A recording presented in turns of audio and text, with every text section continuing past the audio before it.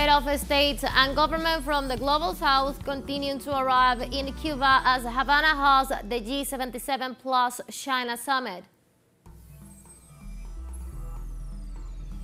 The government of the Dominican Republic announced the closing on Friday of all land, sea, and air border with Haiti.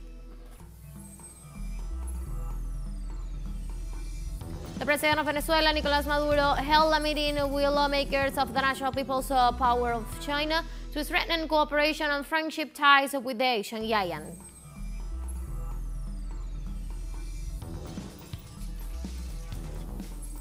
Hello, welcome to From the South. I'm Ana Marrero from the teleSUR headquarters in Caracas, Venezuela. We'll be with the news. Stay with us.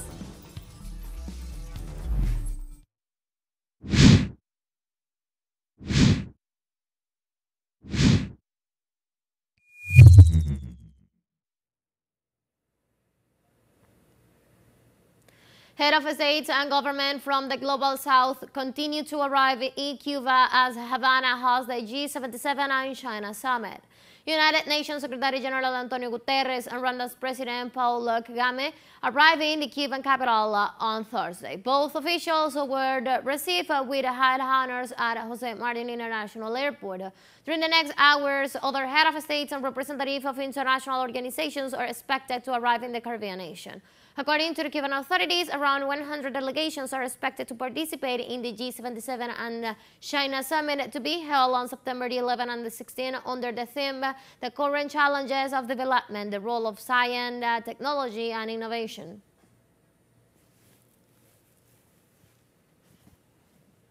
The UN chief was received by the Minister of Labor and Social Security of the Caribbean nation, Marta Elena Feito, after his arrival at Jose Martin International Airport. Gutierrez also plans to meet with a UN team in Cuba.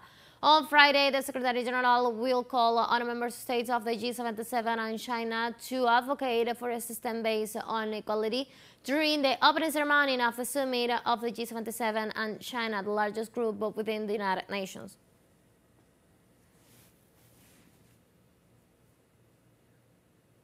The government of the Dominican Republic announced a closing on Friday of all land, sea, and air border with Haiti. The Dominican President Luis Abinader said that the decision will not affect the talks with the neighboring country. The President also assured that next week he will participate in the UN General Assembly, where the investment issues with Port-au-Prince will be discussed, and clarified that the Dominican Republic will not participate in those actions.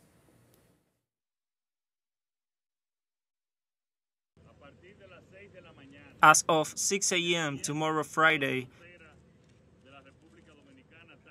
the sea, land, and air borders of the Dominican Republic with Haiti will be closed, according to the information that we offered to the National Security Council and the planning that was done in that sense. The Ministry of Defense is already prepared, and both the Army and the Air Force will be ready to fulfill that order. The government of Colombia acknowledged wrongdoings committed by previous administrations against trade union movements in the context of the armed conflict.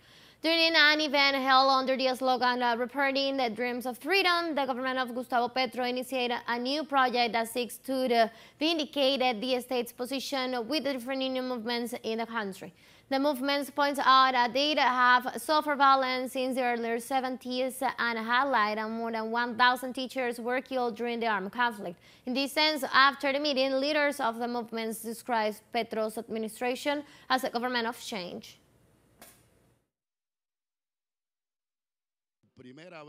For the first time, a government that we recognize as the government of change, recognizes that there have been acts against union leaders and that there must be a process of collective reparation to the union movement, and that there must also be a process of individual reparations for all the victims of the conflict in Colombia. In Colombia, the army has suspended 10 officers after investigating images of armed soldiers threatening villagers in northern Colombia that were posted on the social networks. Later, it was learned that they were members of the infantry battalion and 33 Batalla de Junín of the Army 11th Brigade, and they intimidated the inhabitants of the village of El Manso in the jurisdiction of the Tierra Alta department of Córdoba. The commander of the armed forces, Major General Hilder Giraldo, made a statement in a matter and rejected the actions of the military. And in press conference, the commander of the Colombian National Army, Major General Luis Mauricio Ospina Gutierrez, added the National Army ratifies its compliance and commitment to zero tolerance for the human rights violations.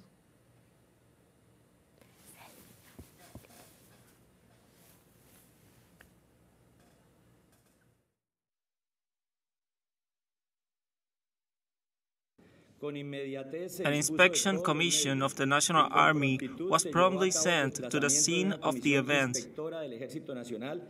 to carry out the corresponding verifications, and it is appropriate to report that there are 10 committed military personnel who moved away from the institutional policy, the postulates of the National Army, the laws, the doctrine, the norms and the constitutional framework as it has been identified so far. The National Army ratifies the compliance and the commitment of zero tolerance to the violation of human rights, and it is important to clarify that what happened is not part of the education given to the members of the National Army in the schools of formation, training and retraining, as well as in any part of the military doctrine. In Argentina, the Committee of the Chamber of Deputies debates amendments to the income tax law. In a parliamentary session, the Budget and Finance Committees was convened to discuss a bill dated September the 12th, 2023, which proposed substantial changes to the income tax law and its subsequent amendments. During the meeting, the legislators focused the proposal on having the highest tax costs fall on the taxpayers that generate the highest amount of public revenues.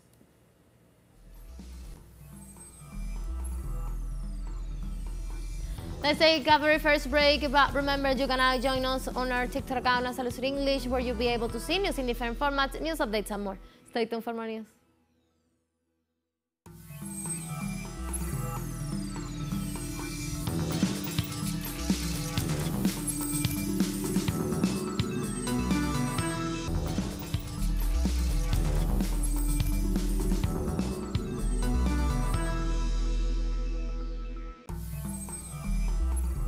Welcome back to From the South. The President of Venezuela, Nicolás Maduro, offered a press conference from Beijing on Thursday in which he made a balance of his official tour of China that latest almost a week. The Venezuelan head of state emphasized that with the meeting he held with his Chinese counterpart Xi Jinping, the bilateral relationship was elevated to the foolproof and all-weather strategic partnership. Within this framework, a total of 31 cooperation agreements were signed during the 17th meeting of the China-Venezuela High-Level Commission.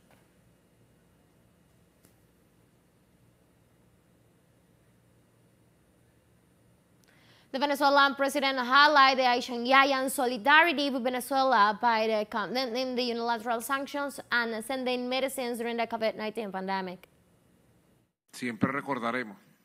We will always remember the support of China, condemning the criminal sanctions against Venezuela, facing those sanctions, and we will always remember for all time the solidarity of China so that medicines, antivirals and vaccines could reach Venezuela in the worst moment of the COVID-19. And the president of Venezuela, Nicolás Maduro, affirmed that together with the Chinese governments, they agreed to work within the framework of the United Nations to condemn the unilateral coercive measures used by the United States and its allies.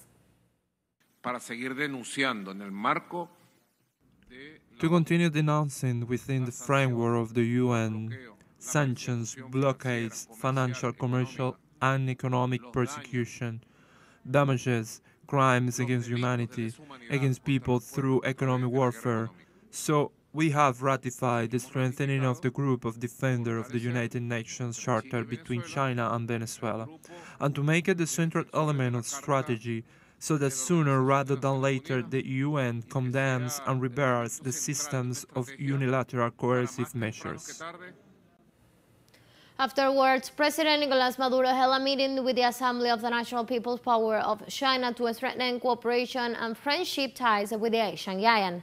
The Venezuelan president described as successful and productive the meeting with representatives of the Republic Powers of China, the president of the Standing Committee of the Assemblies, Leiji.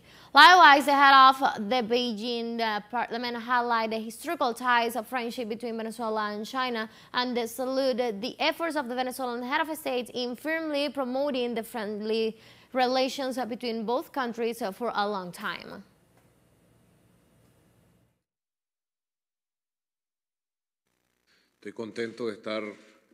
I am happy to be in this assembly.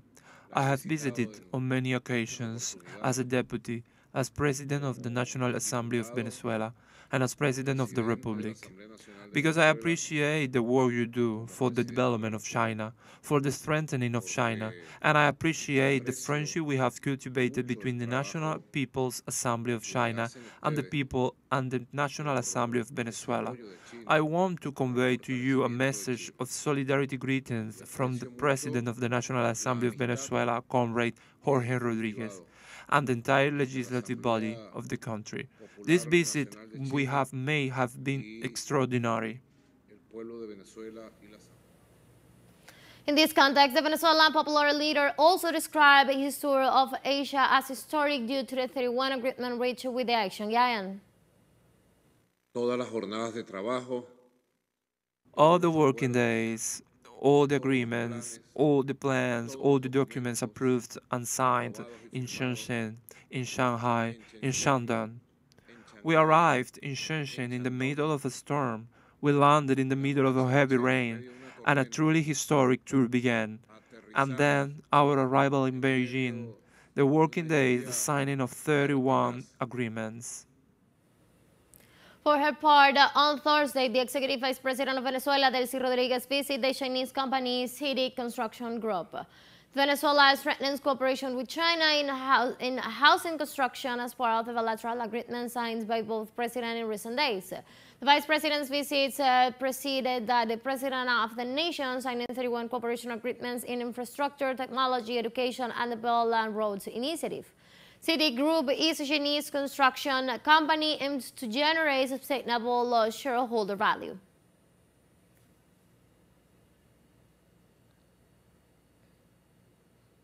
And as part of the Venezuelan delegation, the Vice President for Social and Territorial Socialism, Mervyn Maldonado, reaffirmed the importance of the strategic alliances between China and Venezuela.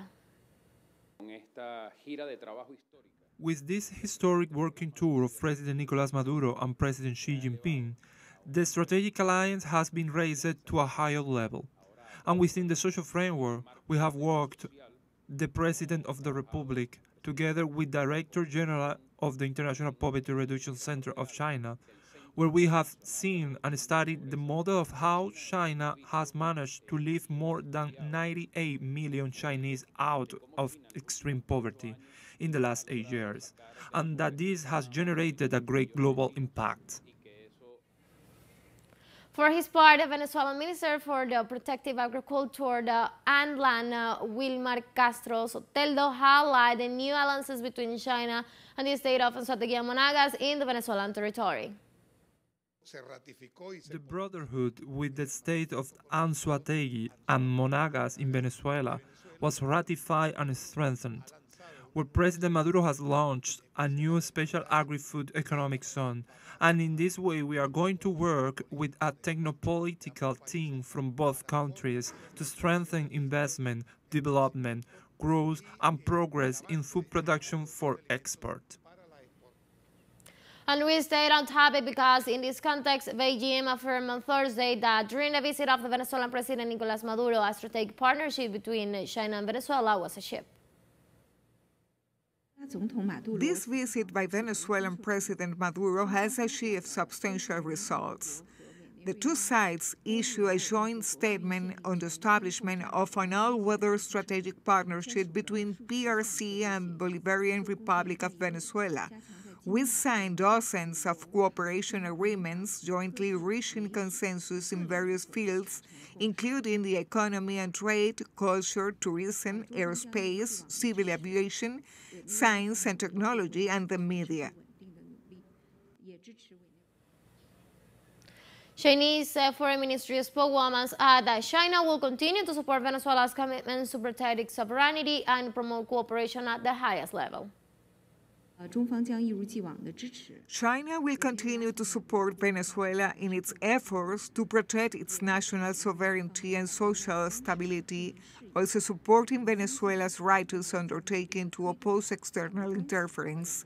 We believe that this visit will effectively promote bilateral ties and cooperation in all fields to achieve a higher level and broader scope of development, also bringing more benefits to the people of the two countries. Let's take our last break, but before we invite you to visit our YouTube channel at teleSUR English, where you'll be able to watch on interviews, top stories, special broadcasts, and more.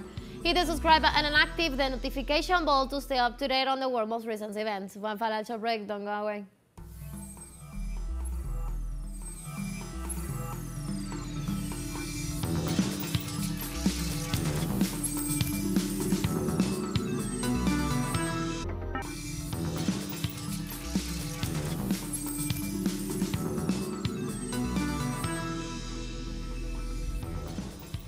Welcome back.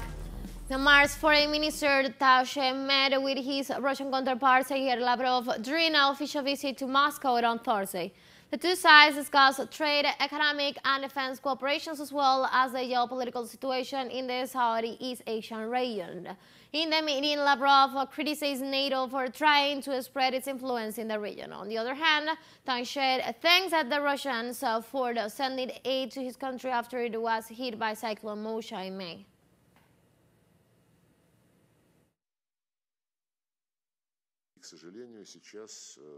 Unfortunately, at the moment, these mechanisms are being challenged in the context of the so-called Indo-Pacific strategies of the West,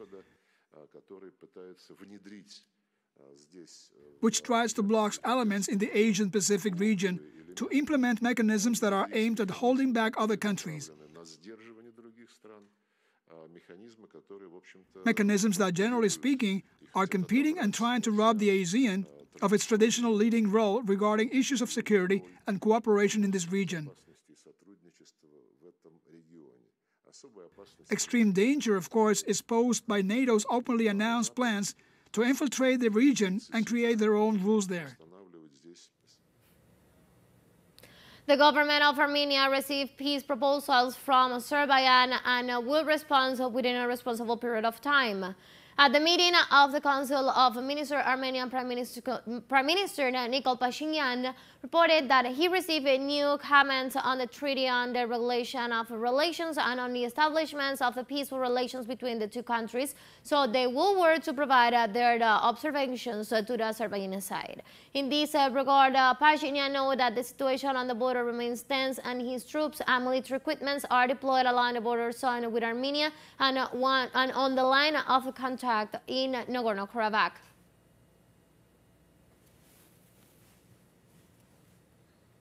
On Thursday, Egyptian Foreign Minister Samed Choukri met with his French counterpart Catherine Colonna in Cairo. During their meeting, the two ministers discussed bilateral relations between Egypt and France, as well as the leaders of developments in the regions, including the Palestinian issue. In this context, as part of a joint news conference, Choukri extend his condolences to the people of Libya, who recently faced massive floodings that resulted in the loss of thousands of lives, as well as the Moroccan nation, who are grappling with the aftermath of a devastating earthquake that struck last week.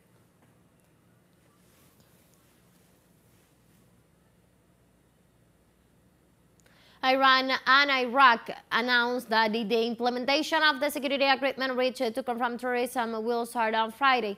The announcement was made by the diplomatic head of both nations who met this Wednesday in Tehran.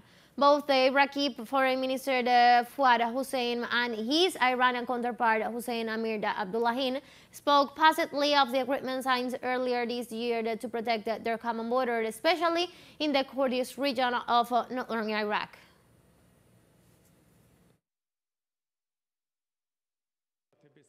We have received very good information about the elimination of terrorist groups from areas near the borders of the Islamic Republic of Iran. Their relocation deep into Iraqi territory and the Kurdish region of the Republic of Iraq, and the efforts to disarm them and fully implement the clauses of the security agreement between the two countries.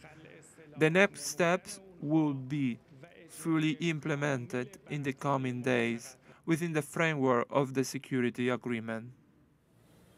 Meanwhile, Iraqi Foreign Minister Fuad Hussein stressed the viability of dialogue as a means of obtaining the permits and consents in order to confront irregular groups that use the border crossing. The issue I want to emphasize is that the relations between the two countries are good, and we hope that if there are some problems, they will be solved through dialogue and negotiations. Sometimes we see that the sovereignty of Iraq, the Kurdistan region of Iraq, is threatened with bombing or a military attack. I think we should move away from these tools because we have other ways. We have a way to talk and negotiate. We have a security agreement.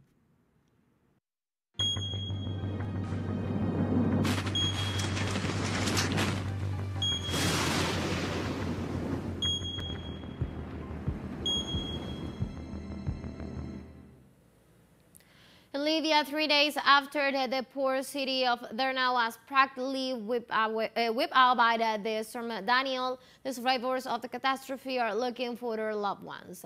Storm Daniel not only ravaged as a sleeping city with all its fury, but also burns the dam of the resulting floods engulfed everything in their path. Many people lost thousands of family members in the catastrophe. Islamic relief warned late Wednesday that figure is likely to double or even quadruple.